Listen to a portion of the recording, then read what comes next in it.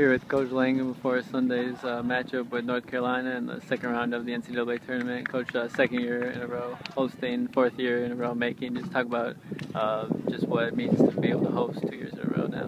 Yeah, it means everything. You know, when we start the season, we're looking at the goals and you go through them and try and check them off for regular season champions.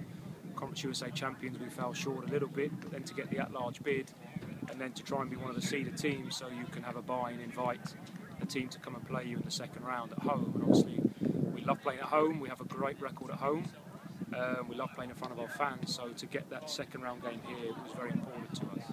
Now looking forward to Sunday. We know the opponent now, North Carolina. Last time we saw Tar Heels was 2011 College Cup final. Let's talk about playing the Tar Heels here at home and just like that atmosphere and playing in front of the Niner Nation. Sure, I think the second round of the tournament you're always going to play a great team, and Carolina are a great team. Had a fantastic season, a really good possession-based team. They move the ball well, they try and make the field expansive, good rotation of players in the ball. We know them fairly well just because they're an in-state team, so we get to see them a few times. We obviously faced them a few years ago, but we're a very different team from them. I'm sure they're a very different team as well from them. We played them in spring 2 seasons ago, so that's a bit more familiar for us. But like I said, a great team.